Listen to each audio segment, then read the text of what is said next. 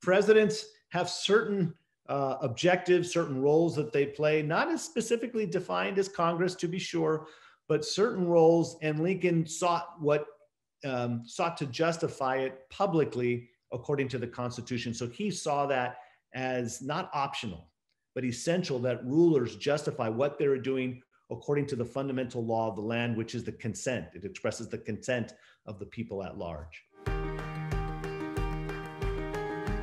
Hi, this is Tony Williams, Senior Fellow with the Bill of Rights Institute, and we are pleased to bring you another episode of Scholar Talks. For this episode, we are very honored to have a distinguished scholar and a friend of mine, Lucas Morel, who is going to speak about his new book, which is called Lincoln and the American Founding.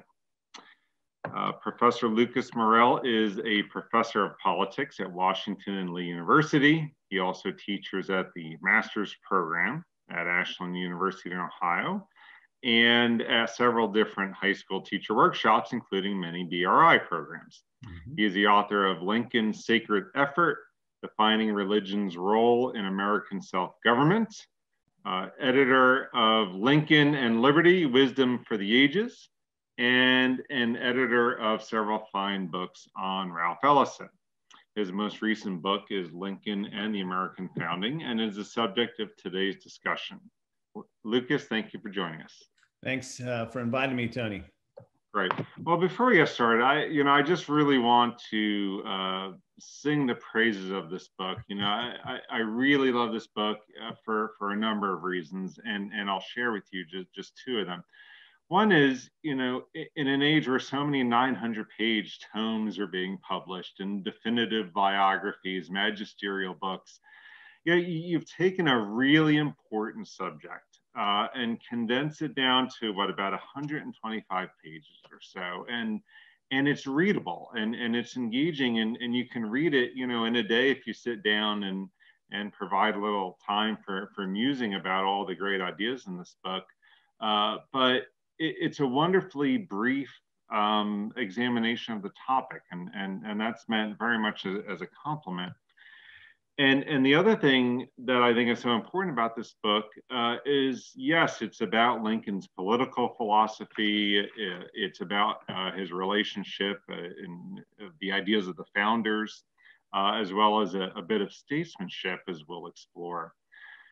And yet is also a civics lesson, right? I thought that was the best part of reading this book personally, is that I thought, as any citizen, any person walking away, a teacher, a student, or an average citizen walking away from this book would know just a lot more about not only the principles of the American regime, but what it means to be an American, right? And as there's so many debates today about all these things, it really lends a voice to that subject at a really important time, I think, in our history. So thank you for this really fine book.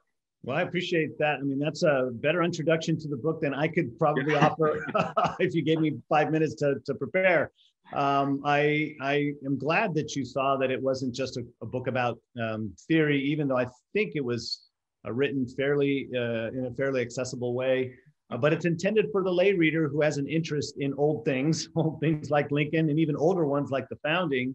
But this series by Southern Illinois University Press, it's called the Concise Lincoln Library series.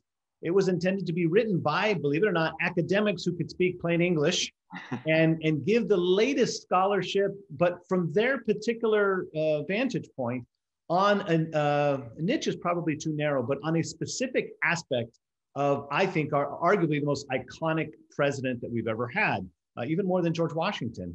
And so a quick genesis of the book, they asked me for a different book. They emailed me, and I had never spoken with them. They said, hey, we want you to do a book on Lincoln and civil rights. And I said, I've been teaching Lincoln for a long time. That's kind of not my thing. In other words, we talk about civil rights, but for Lincoln, there was something more important. And I said, would you consider a book for your series on Lincoln and the American founding? And they said, ooh, what's that? Let's talk. And that's what led to the book. So I had the chutzpah of daring to say, well, not your plan A, but how about this plan B?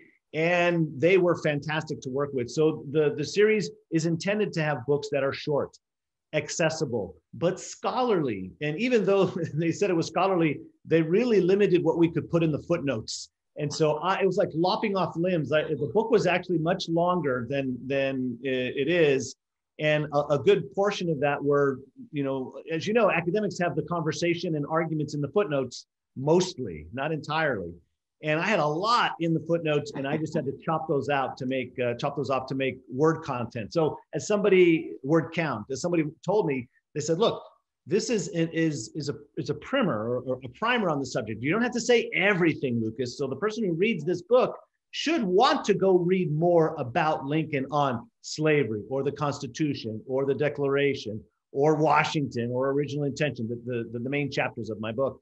And so with that nudge, I started chopping away, and that's how we got it to 120 some odd pages. Right. Well, it's always great to have the backstory. Really interesting. And you're right. I was going to say, it's as you mentioned, part of just a remarkable series. I have several volumes myself on the shelves I'm looking at, and I'd start with your book, but then advise our viewers to pick up a few more volumes because it's really quite good. So. Excellent. All right, well, how about we start the interview then? So your wonderful new book focuses really on Lincoln's political philosophy, as we've said, and how it's rooted in the natural rights principles and constitutional self-governance of the founders. Can you briefly explain those principles of a free society for our viewers by way of introduction? Sure. And I'm sure I'll sound repetitive as we go on, because as we'll see, I will go back to the same things because Lincoln goes back to the same things. And fundamentally for him, the great question in the 1850s, what we call the antebellum period, right up to the Civil War, was how Americans ought to understand the purpose of their regime. And in light of that, what the founders thought the purpose of the regime was. What did they think they were doing when they declared and fought for and secured independence from Great Britain? Was it simply to throw off tyranny, or what was supposed to replace it? And so what Lincoln believed was central to the regime was something he found in the year of our birth, which was he dated to July 4th, 1776, the day we explained to ourselves and the world why we were taking the steps that we were. Here we were a people already at war with Great Britain for over a year, and we finally formally decided on July 2nd to resolve to be independent and free states. And then 2 days later, we explained what all that entailed. So Lincoln found encapsulated in the Declaration of Independence a few key principles or ideals that were essential to the foundation and operation of a free, self-governing society. Number one, and for him, it was the central idea of America, is the idea of human equality. That great statement, all men are created equal. But of course, that invites the question, equal in what way? I know you fairly well, Tony, and you are not a small man. You are taller than I am. So we're clearly, did the founders talk about stature, is equality in beauty, equality in intelligence? What do we mean when we say all men are created equal? Well, part of that is equality in the natural possession of rights, what we call or sum up as individual rights, what the Declaration sums up as, right, among which are life, liberty, and the pursuit of happiness. So the idea of equality, human equality, the idea of the rights of the natural rights of every individual, that you possess these regardless of what government does. These are things that you possess simply by being human. And then third, I would add that the Declaration says, in a way, as a result of human equality and the equal possession of rights, is that nobody is born the natural ruler of anybody else. And therefore, if any person or persons decide to tell somebody else what to do and punish them if they don't, you have to get their permission first. The Declaration calls government by consent of the governed. So equality, individual rights, and consent, I think, are the key principles that Lincoln drew from the Declaration, that he drew from the founders. And I think You don't have to read long in Lincoln to see those as central to his way of thinking about the American regime. Right. And so while your book is about these political ideas, these ideals, Lincoln's ideals seem really inextricably linked in many ways to his virtuous statesmanship, right? Of prudence, of moderation, of restraint, and you know, those virtues definitely come out in the book as you talk about, you know, his presidency and his statesmanship. Yeah, so now we're moving, as it were, from the realm of abstraction, right? We're moving from ideas and principles to, well, how does this thing actually work in practice? Okay, so what does this look like in practice, whether it's the machinery of government itself, principally the Constitution, or the actual exercise of political authority by the rulers themselves. And so for me, it's no surprise that when you get Lincoln actually into power as president, you have someone who, and this is a debatable point to be sure, but someone who at least in his own understanding is operating within the constraints of the fundamental consent of the American people. And that's not elections, that's their Constitution, okay? And the Constitution actually superintends elections, and it's supposed to superintend or channel or restrain the exercise of authority. Now, it's counterintuitive. I like the way you put it. It's counterintuitive to think of the exercise of power as something that's a restraint or a limiting or moderating thing. But Lincoln thought, he understood that what the founders put into motion constitutionally was precisely a form of government, or if you will, forms, because it's at the state as well as the national or federal level. They actually intended to channel political power in such a way that it would not be abused, regardless of who was in power, okay? And so Lincoln, as president, at a time of national crisis, of course, exercised power in a way that at least he thought was limited by what the authority of the American people gave him, not just by election, but by the Constitution. So what power did he have under Article 2 of the Constitution, for example? And just to mention one, perhaps the most obvious example is what Lincoln did with regards to slavery during a time of war. It was different than what he did when we were not at war, which admittedly was not very long when he became president, but for a month and a half. And as he set out in his first inauguration speech, you know, he said that there was very little that the federal government could do about slavery where it existed. But he did get elected on a platform which had a plank that said the Republicans believed that slavery should not expand, that we should try to curtail it to where it was, and therefore in hopes that it would wither on the vine, as it were. And that's a longer conversation we can have. But the Republicans were definitely at odds with the Democrats on this question, because the Democrats either wanted it to expand into future states, i.e. the current federal territories, or they were indifferent, right? And the greatest temptation was the indifference camp. And that was led by his longtime rival, his Illinois nemesis, Senator Stephen A. Douglas, the chair, until Buchanan kicked him off over the Lecompton Constitution, the chair of the Committee on Territories. So Stephen Douglas had the don't care policy, which is to say that the Congress shouldn't care what local populations, local white populations do regarding slavery in territories. It's none of Congress's business, okay? As long as they put it to a vote. That's the American way. For Douglas, the American way wasn't human equality. The American way, in his mind, the founders' way, was local popular sovereignty. Let the people decide, as he put it. And he meant not Congress, the people at the national level. He meant the people at the local level, whether state or territory. And so that argument between Lincoln and the Democrats, those two branches of the Democratic Party, the Douglas branch and ultimately the Breckinridge branch, that gave rise to an understanding of the Constitution. What does the Constitution empower our rulers to do? And Lincoln thought that applying wisdom, right, prudence, politically for the good of the whole, he said when it came to slavery, there was only so much a president could do, and very little, in fact, in a time of peace. In a time of war, he thought, as a fit and necessary war measure, as the Emancipation Proclamation put it, you know, and in a time of actual rebellion, and you know, at a certain time in the war, when it became necessary to draw upon what Frederick Douglass called the sable arm, Lincoln thought, okay, in order for this to be constitutionally permissible, because presidents can't touch your property ordinarily, but in a time of war,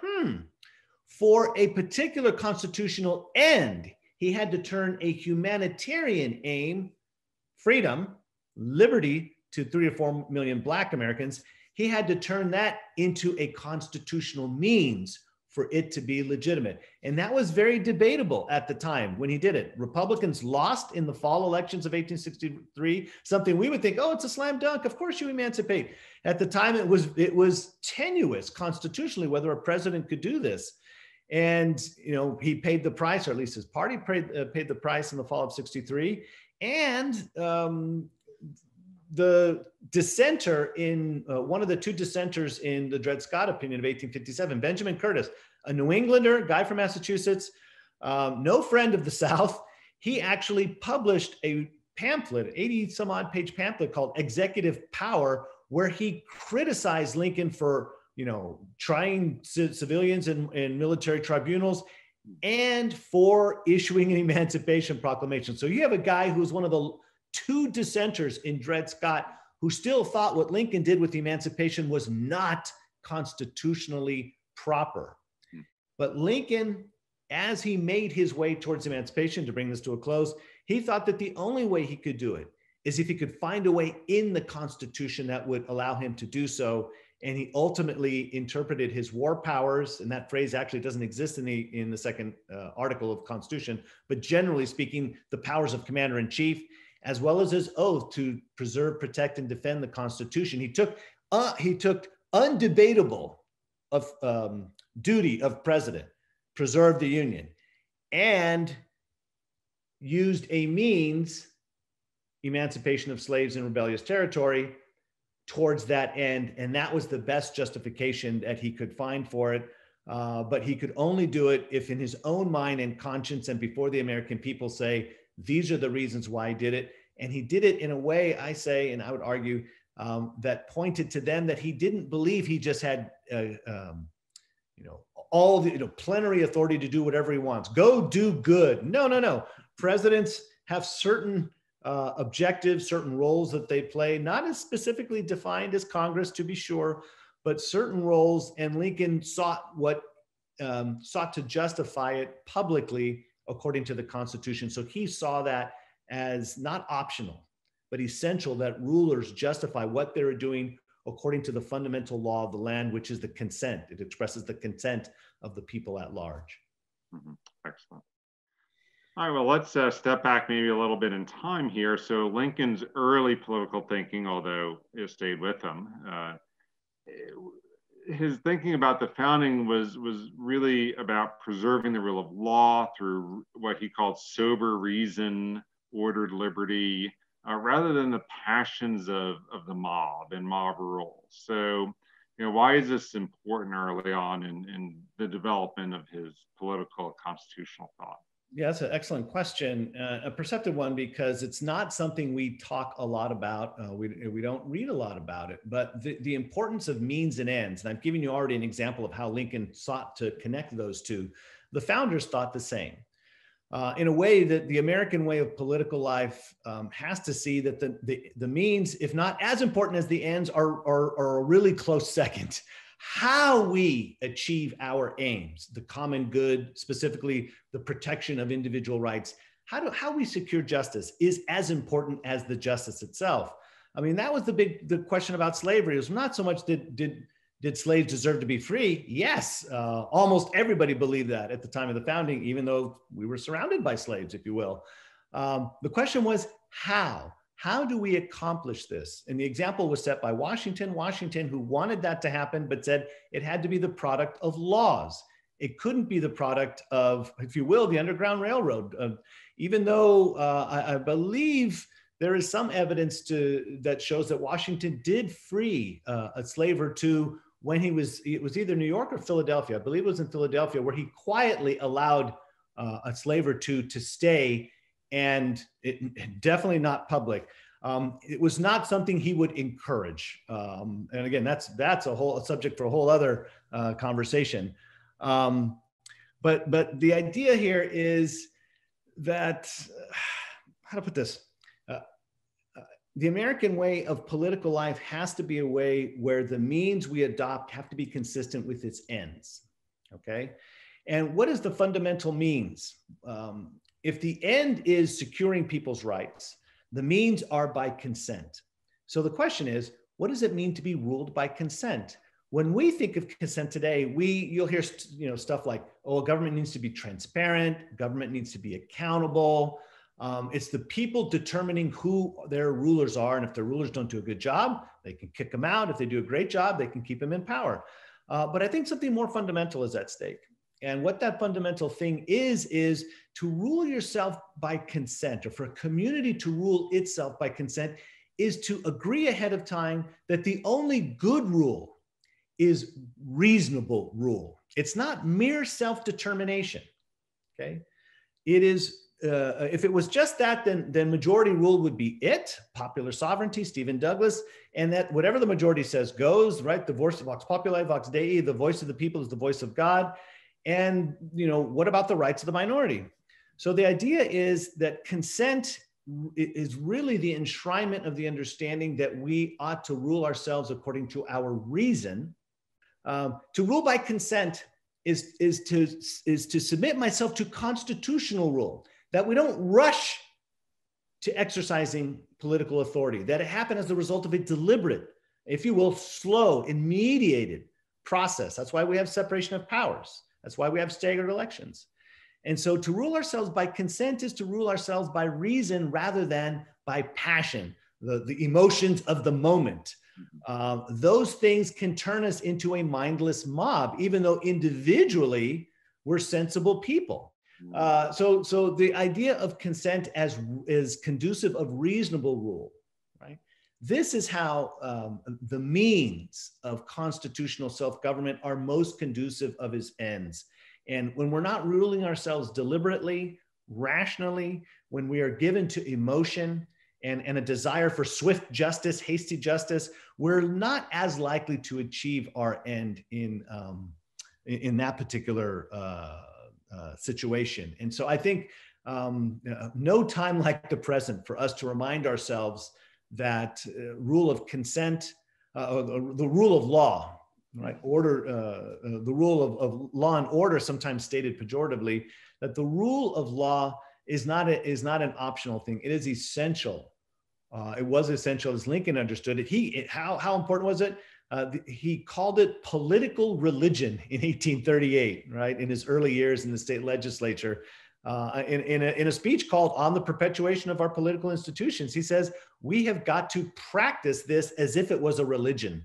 It doesn't replace revealed religion, but it's its own peculiar American civic religion, whereby we look at the laws and the Constitution with the kind of reverence you would look at certain religious documents, if you will. Right, right. And speaking of those important documents, Lincoln said that the Declaration of Independence was the standard maxim of a free society. He said it contained the definitions and axioms of a free society, and poetically, the electric cord linking together the hearts of patriots. And so why is the Declaration so central to Lincoln's political thinking? Simply put, it's so central because he believes it encapsulated the key principles that founded our way of government, and that set forth how we should operate justly and legitimately. If he had to boil it down to one of those principles, it would be human equality. He said that public opinion in this country typically radiates from one central idea. And he said the central idea of America, this would be the Jeopardy answer, although those answers are formed as a question. What is human equality, right? The central idea of America. So that's the Jeopardy question. What is human equality? Lincoln, this was so central to Lincoln because he thought, look, to the extent we depart from the principle of human equality, to that extent, we are no longer operating democratically, or as Republicans, small r. How else to put this? Anytime you, how do you know if you're doing this? You're doing this if you make an exception to humanity. So if you do it on the basis of religion, Catholics don't have all their rights protected. Or if you do it on the basis of race or ethnicity, Black people don't have all their rights protected, or only have those rights that white people want to give them. But what they can give, they can also take away. That was Stephen Douglas's view. He said, oh, no, I'm not saying that Blacks don't have rights. But what I am saying is it's up to the majority of white people to determine what those are. And in New York, they'll get some that they don't get in Illinois. And in Illinois, they'll definitely get some that they definitely don't get down in Alabama or Mississippi. So Lincoln said, anytime we make an exception, look at what we're doing. It's not just bad for Black people when we enslave them or allow their enslavement.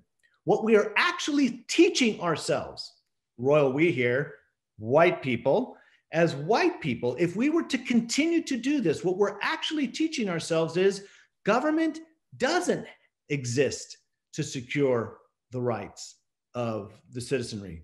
What government is simply a lever, a tool for whatever political majority happens to exist, gets at the expense of the minority. And Lincoln says the fact that we're doing it against Blacks and have been doing it for so long, when is it we'll turn around and start doing this to Catholics? And when are we going to start doing it to immigrants, right? He says, and ultimately, it won't matter what the color of skin you are. People will learn, whoa, what is the important thing?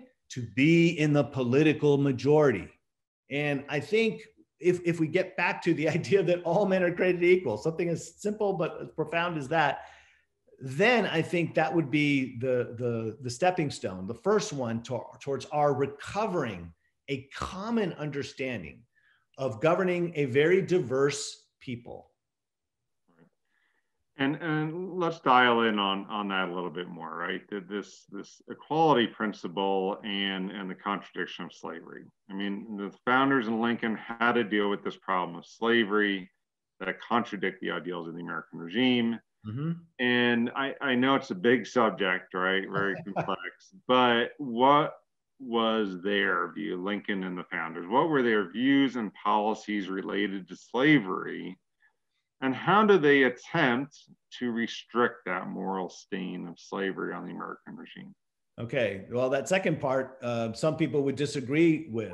I don't disagree with it, but some people, and it's becoming, unfortunately, increasingly popular for people to think that the founders didn't think slavery was a stain, didn't think it was, as people call it today, an original sin.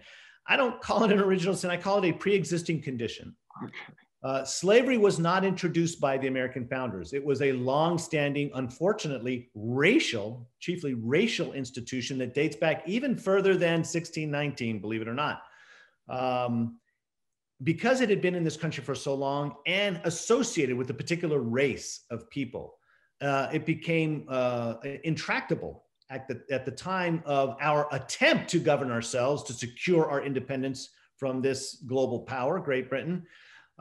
It was something, as I put it to my students, we were unable in 1776 through 1783, unable to attempt to free ourselves and free American slaves at the same time.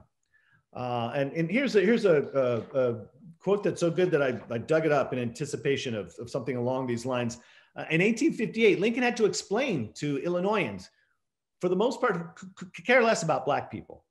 Mm-hmm. He was trying to explain how it is that, what kind of attitude should we have towards this institution that's still around? Does that mean we like it? Does that mean we want it to spread? And Lincoln, defending the Republicans, was explaining, no, we don't want it to spread, but here is why it still exists. He says, we had slaves among us at the time of the founding. We could not get our Constitution unless we let them remain in slavery. We could not secure the good we did secure if we grasped for more. And having by necessity, hold on to that word, submitted to that much, it does not destroy the principle. That is the charter of our liberties. Let that charter remain as our standard. So translation, and Lincoln speaks plain English. I don't know that I have to explain this, but the translation is, Lincoln said, the time of the founding, they understood slavery to be two things: evil, but necessary. What do we mean by necessary? Did we have to have it? No, by necessary, what he meant, It was too difficult to get rid of right away. But just because it's too difficult to get rid of right away, you don't pretend that it's not a bad thing. Okay. He once used the example of, coming to your kid, your baby in a crib, and finding that there's a snake there coiled up around, adjacent to the baby. You don't suddenly thrust your hand in and grab the snake, although you'd be tempted to do so. It's your baby, and pull it out, because in the process of trying to grab the snake might strike your baby. And so you've got to deal with the situation carefully. Okay, so if I don't pull the snake out right away, does that mean I should introduce snakes into everybody's cribs? Am I saying that I enjoy snakes sleeping with my kid? No, but I have to deal with the matter carefully. And Lincoln thought the founders wanted to deal with the matter carefully. So how did they indicate that slavery was wrong, besides many statements, public and in correspondence along these lines? And you get it from all the major founders: Washington, Madison, Jefferson, all slave owners, all thought it was evil. Okay. So what did they do? They did two things having to do with the supply of slavery and its expansion. In terms of its expansion, the only territory owned at the time by the American people at large was the Northwest Territory. And so the Articles of Confederation in Congress and the first Congress under the Constitution passed what's known as the Northwest Ordinance. Article 6 said no slavery in this territory. So that was their decision at the outset. We're a republic, for crying out loud. Slavery is the massive contradiction. Lincoln called it the great behemoth of danger. And so we've got slavery. We've got to let the states deal with it. 6 of the original 13, get rid of it gradually. Vermont, the 14th, comes in with an anti-slavery constitution. It's clear they think slavery is wrong. They don't want it to expand. Well, what about the supply? The earliest, and this was a compromise in the Constitution, the earliest they could prevent the importation of slaves was January 1st, 1808. The Constitution doesn't mandate it. It doesn't say Congress has to ban slavery. It just says that's the earliest they could do it. Well, guess what? A slaveholder by the name of Thomas Jefferson was president a year before 1808. And in March, I think, February or March, he signs a bill banning the importation of slaves into the United States to take effect as soon as constitutionally permissible, January 1, 1808. To put more teeth into that bite of that law, in 1820, it is equated with piracy. And the only punishment for piracy is capital punishment, hanged by the neck until dead, as they like to say. And so the founders in the early years, Lincoln pointed out frequently, especially in the late 1850s, they put their stamp of approval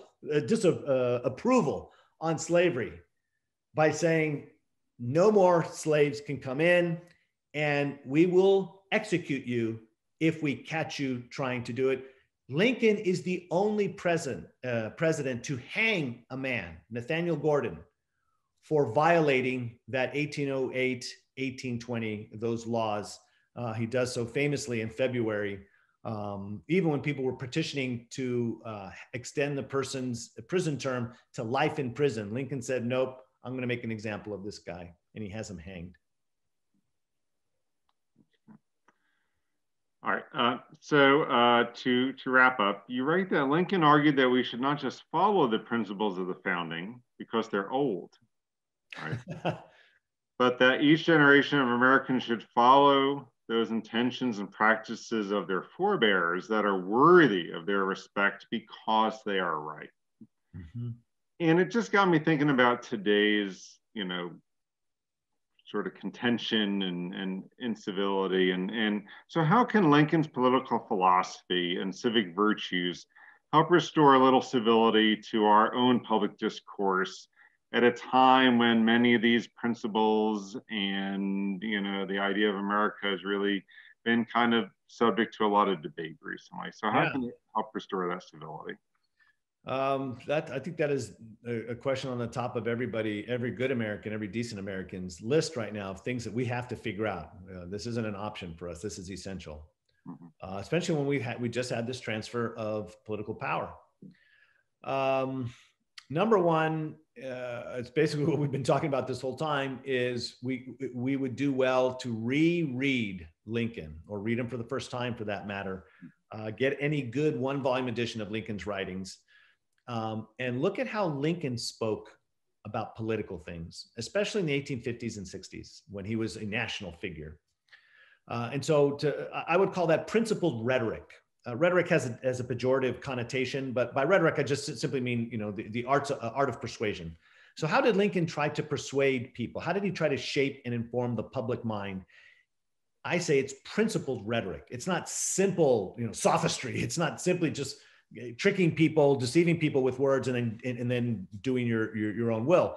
It's persuading the public in a principled fashion. So to read Lincoln is to read the founders. To read Lincoln is to remind ourselves of the meaning, not just the words, but the meaning of the Declaration of Independence. And ultimately, I would say, in short order, the meaning of America.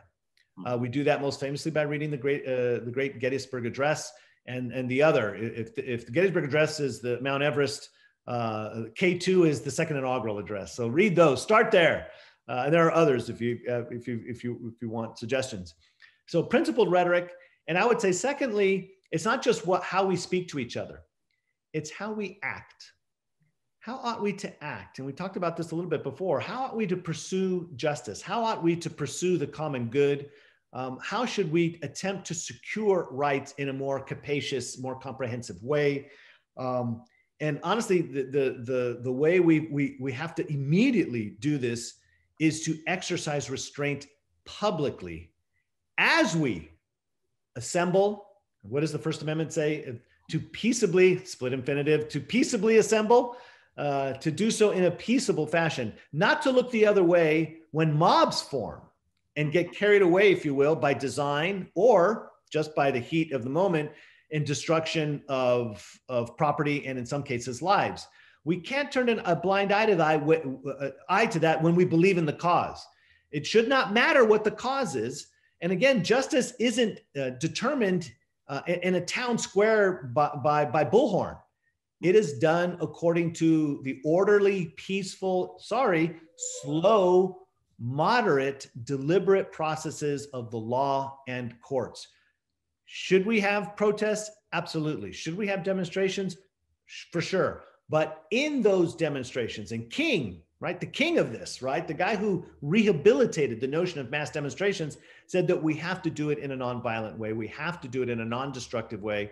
We've got to do it in a way where we are exercising the self-restraint that we believe is being denied us by institutions of power. Very good. Words of wisdom. The book is Lincoln and the American Founding. Lucas, thank you very much for joining me today, for joining us at BRI, and thank you for all of our viewers for watching. If you like this video, please be sure to subscribe to our channel and also to comment below.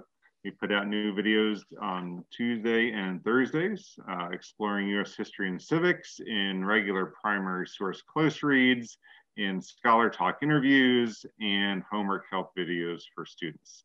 And please come and join our conversation on Facebook, Twitter, and Instagram for updates on how you can get involved with BRI. Thank you. Thanks, Tony.